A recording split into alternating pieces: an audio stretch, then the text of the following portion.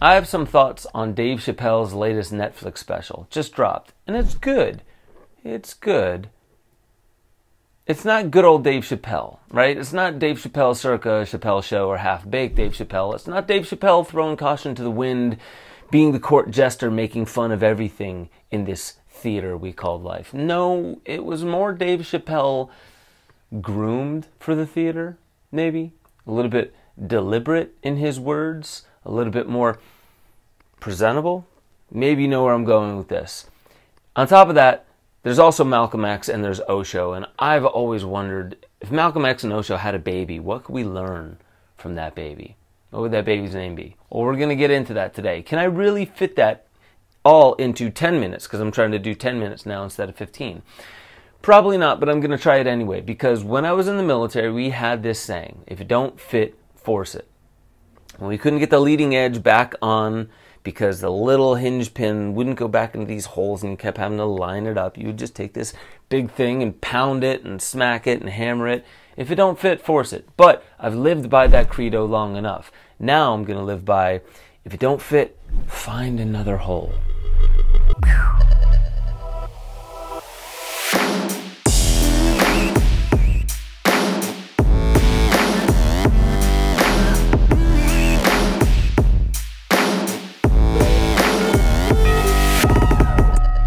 Welcome back to Waking Infinity News. I'm your host, Ben Joseph Stewart, and get your head out of the gutter. When I said, find another hole, I was not saying anything innuendo-ish. I was actually talking about how we communicate to one another.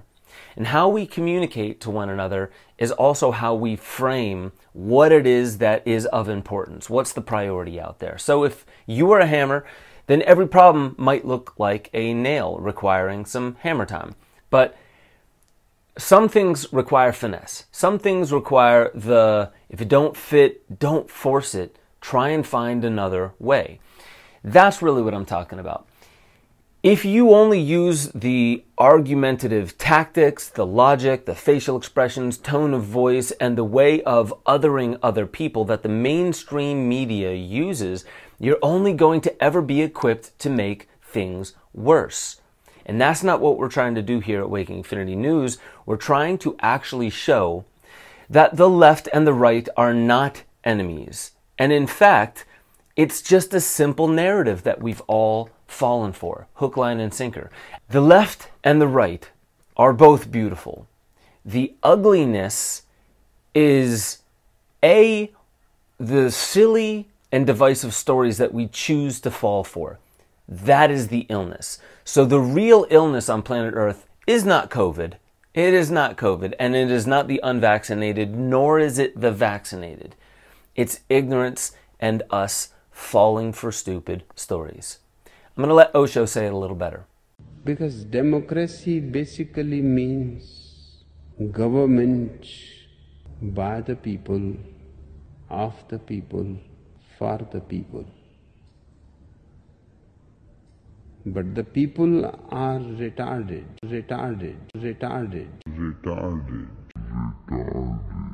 Osho was a wise, but also a very troubled man. There's a movie about him, and you can see all the troubles that they laid out for you in there. I think he was quite a bit more wise than most people today, especially those who only base what they know off of what they see on Netflix, like they think all of Humboldt County is Murder Mountain when I live there, and that's one of the most amazing places to live. What I am saying is that most of us are kind of like Osho. We're not fully enlightened like we would like to let others believe we are. And we're not fully full of shit like others would like to make others believe we are. We're kind of a mix of both. We are an enlightened piece of shit. And we don't really know how to express ourselves to people who don't believe already what we believe. We know how to get people on our side who are already looking for what we're giving. But what about the other side? What about building bridges? We're all a little full of shit, and we're all a little incredibly gifted. This is an important point. We need more people that come from a spiritual slant, that come from a mystical side of things, that don't have to call themselves an expert in science or an expert in mysticism or religion or whatever it might be, history, future tech. It doesn't matter. We need more people that are rooted and grounded in you're a human, I'm a human. You look different, I look different, but guess what? There's something beautiful in that diversity, and I'm going to get to that. But even people like Aubrey Marcus, Josh Trent from Wellness Force, these are people talking about editorial stuff, starting to get more into current affairs. Why? Because that is precisely where the medicine needs to be administered the most. Now, this is also why we need comedians. I love Dave Chappelle. I absolutely love him. And in his talk, in his, I would say, latest Netflix special, it was incredible. He started dropping certain things like, I got the Johnson & Johnson vaccine. Somebody came up to me at a restaurant without a mask on and started talking with a lot of H's, like, hi. And so he put his hand over his cup and he was like, not me. Okay. Tim Pool is probably going to say virtue signaling, and he's probably going to go off the rails about that. For me, yeah, it's kind of virtue signaling, but who cares? I talk about mystical stuff, that's virtue signaling. I open my mouth about anything I like, and that could be called virtue signaling. So let's not put Dave Chappelle down. I want to let you see just a tiny little snippet of his special. Every human being in this room, every human being on earth had to pass through the legs of a woman to be on earth. That is a fact. He also sided with Harry Potter author J.K. Rowling by identifying as Team TERF, a term that means trans exclusionary radical feminist, an ideology that excludes trans women as women. I'm Team TERF. Team TERF. Dave Chappelle is a great comedian, and he's always talked about the differences between whites and blacks and made jokes about them. In this one, as he's been battling with the LGBTQ community, why can't they see that we are one tribe and the only people I've ever had problems with are the whites? I find that hilarious. The only people Dave Chappelle has a problem with are the whites. You know, he sounds a lot like Malcolm X. There are many whites who are trying to solve the problem, but you never see them going under the label of liberals. That white person that you see calling himself a liberal is the most dangerous thing in the entire Western Hemisphere. He's the most deceitful. Today, you could point to a large number of Negro leaders who have consistently betrayed Negroes in a whole host of areas. They aren't really Negro leaders. These are puppets that have been put in front of the Negro community by white liberals. These are parrots that have been put in front of the Negro community by white liberals. You can't name me a Negro leader who has been betrayed Negroes, who has not been endorsed, sanctioned, subsidized, and supported by the white liberals. Malcolm X said that anyone in the African American community that stands up at all for America and pretty much what he calls the white man's trap, white America, is a sellout. Somebody who's sold out their own people so they can fit into a system. And this is interesting because Dave Chappelle is starting to sound a lot like Malcolm X. But Dave Chappelle also, in his very skit, told a story about a slave who won his freedom, and then his slave owner bought him a property. And on that property, that slave, ex-slave now, was a great farmer, and he started doing a lot of farming. What did he do to help out? He bought some slaves. Was that the white man propping him up? Is that the white man's trap? Or is that what incentive is? Because I think incentive is colorblind. I don't think incentive is racist. I think incentive is ego. Incentive is something that can make you sell out on your own morals and ethos. And really, this is exactly what the white societal archetype is coming to terms with right now. Dave Chappelle is a sign of the times. It's not going to go away. And you know, it's okay to laugh. It's all right. Not only does laughing disarm you and allow you to hear things that you wouldn't prefer to hear, but you hear it in a different way, you laugh, it disarms you, and you're like, nah, all right. It's very obvious that Dave Chappelle is, well, I don't know, supporting, if not promoting, the vaccine. The masks thing, fine. And I don't mind any of that because that's him. But did anyone see him a little bit more, let's say, groomed for office? Like he's going to run for some kind of party? I don't know. I'm just throwing it out there. But even the way he spoke was meticulous. Pretty interesting. What if Malcolm X and Osho had a baby? Malcolm X was a black supremacist, according to some, and a full-on militant black supremacist, according to others. He wished for the distinction between races, and I see the beauty in that.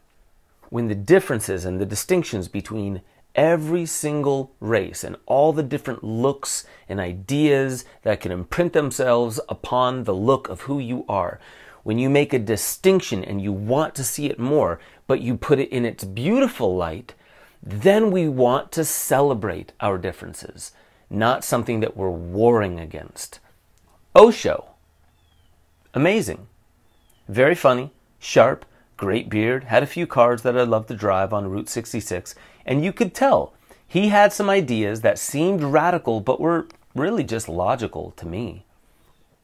Now, if Malcolm X and Osho had a baby, who would that baby be? You might have guessed it. I think it's Martin Luther King Jr. Malcolm X had this philosophy: by any means necessary, we need to bring and raise up our black brethren. Okay, understood. But you also understand that by any means necessary is the colonial mindset. By any means necessary is really how white supremacy started in the first place. So I'm showing you the slippery slope, Malcolm X, who cannot hear me anymore, or Dave Chappelle, who only I am making that parallel because I don't think Dave Chappelle is actually saying, he's never said anything close to I want black supremacy, but the road that he is headed down is loaded with little tiny things that show he's grooming himself for office, and his biggest problem are the whites. And that's what's been happening on the liberal side of things. On the conservative side of things, it's almost always been predominantly white. Not the entire way through, but it's almost always been predominantly white. Okay, does there need to be a leveling of the playing field? For sure. What would Osho, a spiritual leader, somebody who's conflicted but a spiritual leader, human, bring to the table to Malcolm X? Maybe a little bit more of what MLK saw in his dream, which was equality, oneness. When all of God's children, black men and white men, Jews and Gentiles, Protestants and Catholics, will be able to join hands and sing in the words of the old Negro spiritual, free at last, thank God Almighty. We are all equal. There's nothing more supreme. Possibly even looking at the plants and the animals and all of nature, the rivers, our waters, these things are equal. They're also a part of us. Not better than us, because mind you, that's Agenda 21. The idea that rocks and waterways and nature are superior to us now because we've been so wrong to them and we've been polluting our atmosphere. Not me. Not 99% of us. 1% of us have been destroying nature. And also the same 1% has been making that very same Agenda 21. But I digress. I know this all sounds like pseudoscience, this whole oneness thing, that we're all one. I think we can see our distinctions. We can understand that we are all different and we bring different gifts to the table. But at the table, we are all equal. No one deserves any more or less based upon the color of their skin or what they believe in or what they choose to do in their pursuit of happiness. Holy shit, that sounds like a document I once read. Now, this whole thing about oneness and the people thinking that it's just pseudoscience, there's no such thing. We're all separate, autonomous meat suits walking around and we should be treated as such. Well, I know those people also have not sat and meditated and had a mystical experience, or they haven't done DMT with Max Egan. As somebody who has had both those experiences, I can tell you it's not bullshit. There is a fractal representation of everything in the universe inside me, inside you, inside all the people you love, inside all the people you hate, inside all the things that you don't know or don't even understand. the things that haven't come to be. All of that is in me. All of that is in you. The more we see that, yes, I am white, I'm 5'8", I am about 150 pounds, I like music, I live in Tennessee right now, there's a whole lot of specificity that goes along with me. However, inside of me, should I choose to conjure it, is everything in the universe, the best and the worst. This is why the way we speak to one another needs to be a lot more intelligent. If we're using mainstream media tactics to speak to one another with head tilts and disgust and all these kinds of facial expressions and tones of voice that most news anchors give when they're talking about the other, the dangerous other, then all you're going to get is more war. Even if you gently poke at an inflamed wound on the other side of some wall that you and society has built, you're still making problems worse. You're not making them any better. You're not administering medicine. So here's my call to action. Since I can't make Osho and Malcolm X have a baby, and even if they did, I'm pretty sure it wouldn't be exactly Martin Luther King Jr., then here's what I have to say. We need more beautiful, beautiful humans. I don't care what you look like, what you believe in. We need more spiritually grounded people to take up the reins of talking about current affairs and grounding them, making them not seem like the end of the world, but the platform by which we begin to transform the entire world. This is not an affliction. Post-2020 world is not an affliction. If you're looking at it like that, you're perpetuating the issue. You, at home, are perpetuating the problem, blaming news and blaming everybody else. The more you blame, the more you see it as an affliction, the more you perpetuate the illness. And the illness, again, is not COVID, it's ignorance. Do not fall for that trap. You're much more beautiful than that. Go over to benjosephstewart.com, sign up for the deeper dives. You'll get access to all of the stuff that I'm not allowed to say here on YouTube, and really just deeper dives into the topics that I talk about here. What I'm going to talk about over there are people like Dave Asprey, not Dave Chappelle, Dave Asprey. He's a biohacker. He opposes the mandates on the basis of being a biohacker.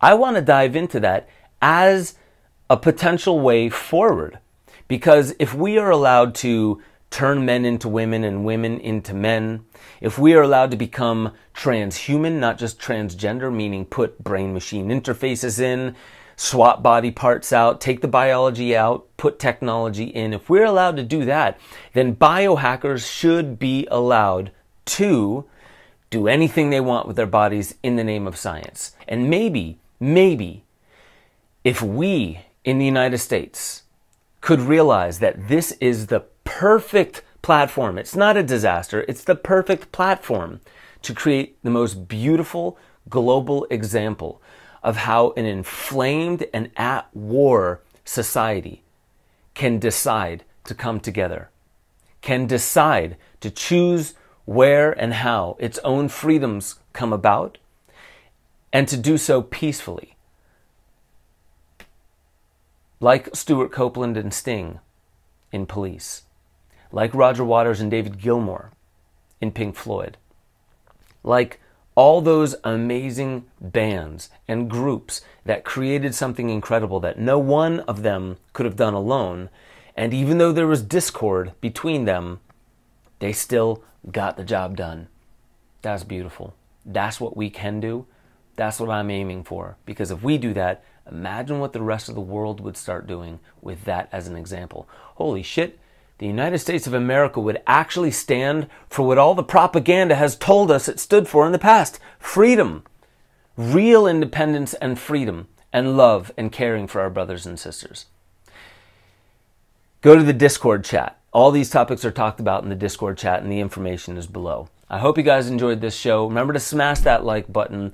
Comment below. Share the video out. That's the best thing you can do. Subscribe to the channel if you haven't already, and I'll catch you guys next time on Waking Infinity News.